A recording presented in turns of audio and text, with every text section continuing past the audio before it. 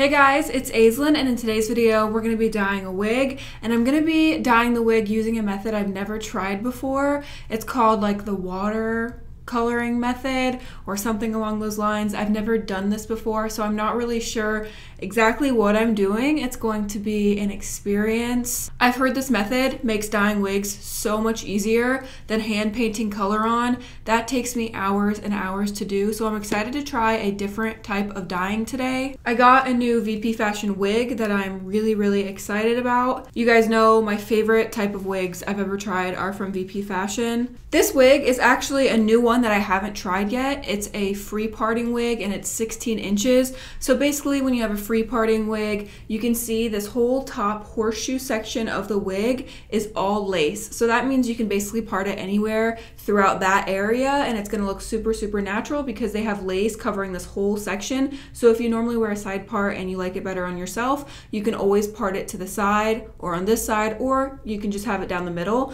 The last wig that I got from VP Fashion is this one, which we dyed together, and this one is a middle part wig. So as you can see, there's not as much lace covering this whole entire section. It's specifically designed just to be a middle parting wig straight down the middle, which works perfectly for me because I normally wear a middle part anyway. But if you are someone that likes to have a side part, I would definitely recommend the free parting wig. If you like to switch your part around, this wig will give you more options. And the other wig I own from VP Fashion is a full lace wig. So the whole entire inside of the cap is lace. There are no wefts. As you can see back here, you don't see any of those lines where the wefts would be. It's all lace. So basically this wig allows you to part straight down the middle anywhere back here, and it looks super natural, just like your scalp, no matter where you're parting it. So that's the difference between the three wigs. All of them work great for me because I do have a middle part, but like I said, if you like to switch your part around,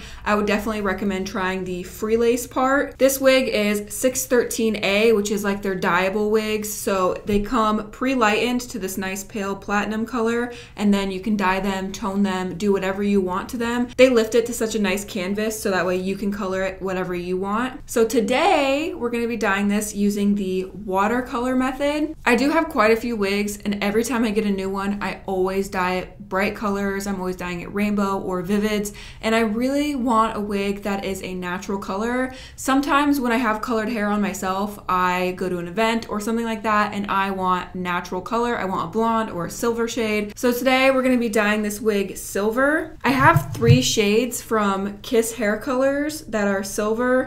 This one is Mystic Silver, this one is Platinum, and this one is Gunmetal Gray. I did swatch all 3 of these. Here are the 3 swatches. This one is Mystic Silver, which is the lightest one. The middle one right here is Platinum, which is the medium tone, and then this one right here is the Gunmetal. So I'm probably going to stick with this first option right here. It's the lightest, and I'm going for a silvery platinum shade. So I think I'm gonna go ahead and use the Mystic Silver. I do want to try these colors straight out of the container, not using the water method, because they look like they would be really good silver and gray toned dyes. They have that purplish undertone to them, so I know that they would work really well at creating like gray and silver tones. I definitely want to try these shades by themselves. Maybe on my hair this summer we can do a platinum, gray, and silver hair. I really want to try them on their own because they look like they're beautiful shades with nice undertones. Most of the time I have my hair dyed bright, so that's another reason. I just want a wig that's a natural shade, so that way I can pop it on if my hair's colored and I just want a natural hair color for a day. So let's go ahead and get into the hair dyeing portion of the video. I'm really excited to try this method. I've heard it's super quick, super easy. It takes like 15 minutes or less. I will say this works way better if you have a thinner consistency dye. Kiss Colors and Adore are the 2 brands I've seen most people use when trying this method. A dye like Iro isn't going to work as well because it is thicker, so it's harder to mix into the water. If you have a dye that's already thinner and a little bit more runny, it's going to be easier to work that into the water. So let me bring over my water and we'll get dyeing this wig. I have this bowl of really hot water. I feel like it would work best if the water's hot so that way the hair absorbs some of that dye. So I just fill filled this bowl with really, really hot water. And now we're gonna start adding the dye to the bowl until I get the desired color I'm looking for. I'm just gonna take this Mystic Silver and start adding a little bit in at a time. Okay, so here we are. I've just squirted some dye in here and I have this whisk. So I'm just going to whisk this all together until everything's really blended. Having the water hot also helps the color absorb in easier. So this is definitely not dark enough. Let's go ahead and add some more Mystic Silver. And we're just gonna whisk all of this together. Okay, so it's definitely getting darker. I think I'm actually gonna use the second darkest shade. I'm gonna go in with this platinum color and add some in there.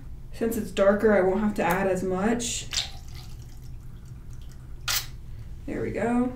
Wow, that's working a lot better. I should have just started using the darker shade from the very beginning. Okay, I think that this is a good color, so we're gonna start with this and see what it does to the wig. All right, here's the wig before. So let's go ahead and dip it in here and see what we get. It's definitely toning the wig a little bit, which is exactly what I'm looking for. So I'm just gonna continue to dip in and dip out. Wow, this is working really good. You can see the water has lightened up quite a bit since dipping the wig in a few times. So I'm just going to add a little bit more dye in here and then continue to dip the wig. I'm just gonna add a little bit of this gunmetal in here, just a little bit. Everything's good and blended together.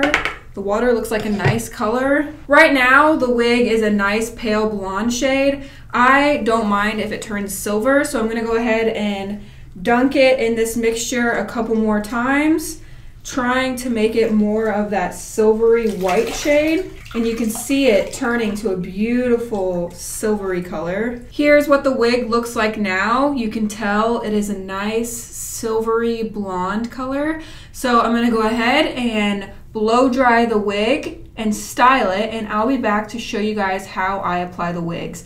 I'm really impressed with this method. It worked really well. Okay, I'm back. I just blow dried and straightened the wig. Here is how it turned out. Look at this beautiful white silver color. This turned out so much better than I thought it would. It's literally a perfect silver white shade and I am in love with the color. It's literally perfect, and this process was so simple. There are so many different methods you can use when doing the water dye. You can do ombres very easily. There are so many other videos on YouTube showing all the different methods you can use when you do watercoloring. You use a lot less dye when you do the watercolor method, and also it's not patchy. When you're coloring each section, sometimes you can have areas that grab the dye more or you're not saturating enough. With the watercolor method, it's all even and all saturated, the exact same.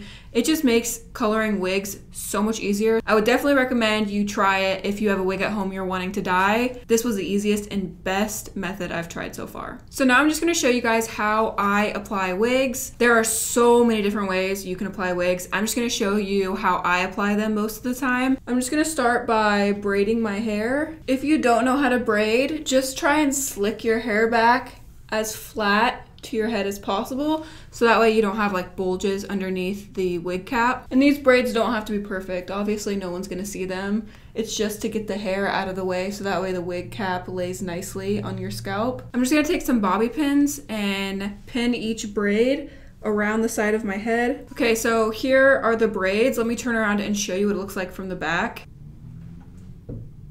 Now I'm gonna go in with my wig cap, and this one is nude, so it's gonna match the color of my skin. Like I said, there are so many different ways to apply wigs. If I was wearing this for a really long time, I would wanna glue everything down. Most of the time when I'm wearing wigs, I'm only wearing them for like an hour or less if I'm running to the store or something like that, and I just wanna throw something on because my hair looks like a mess underneath. But if I am wearing a wig for long periods of time, then I go ahead and take the extra time to glue everything down and secure the wig to my head. So now I'm just putting the wig cap on. I take this rat tail comb. I just like to use this comb to tuck all of the hairs into the wig cap. While I was styling it, I cut off all the lace around the hairline and around the nape of the neck. I like to use some small scissors to do this. It just makes it more precise so you're not going to accidentally cut some hair off. So before you put the wig on, you're going to want to adjust it to your head size. Inside VP Fashion's wig, they do include this adjustable strap right here at the bottom so you can make it tighter or looser depending on how big or small your head is.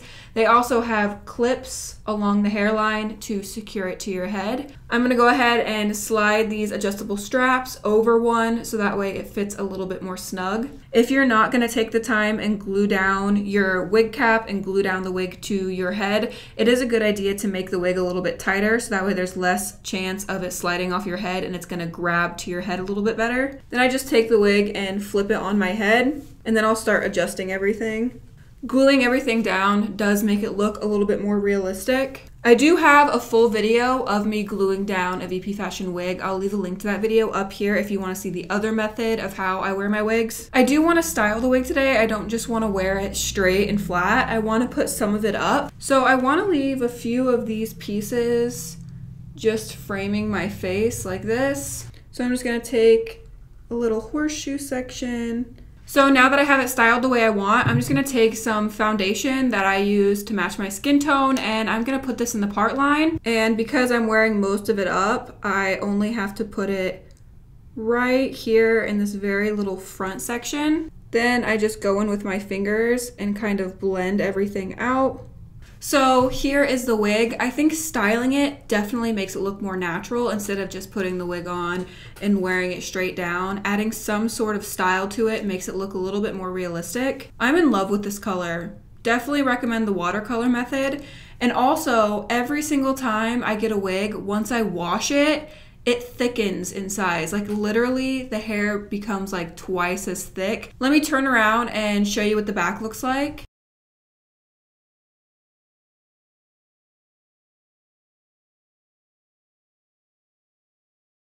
I can't wait to try the watercolor method again in the future, maybe doing ombre or some other type of techniques. It definitely made the hair dyeing process so much easier when you're dyeing a wig. It takes way less time. You don't have to worry about your wig stand falling over or rocking back and forth. It just simplified literally every aspect. And on top of it, you're using way less dye than you would normally use if you're dyeing every single section. The color is a lot more even. You can make it as light or as dark as you want, depending on how many times you dip the wig into the color. I really love the length of this wig too. It's not too long, not too short. It's a really great medium length. I will leave a link to this wig and VP Fashion's social media in the description down below. I do have a coupon code with them, which will also be in the description box. Anytime I need a wig, I always go to VP Fashion. I love this wig so much. Oh my gosh. For my first time using the watercolor method, I think it turned out so good. I'm very impressed with myself. That is all for today's video. I hope you guys enjoyed it. Don't forget to check out my Instagram. The link to that is in the description down below. I post way more of my everyday life on there. Give the video a thumbs up if you enjoyed it. I love you guys so much, and until next time, guys, stay weird. Goodbye.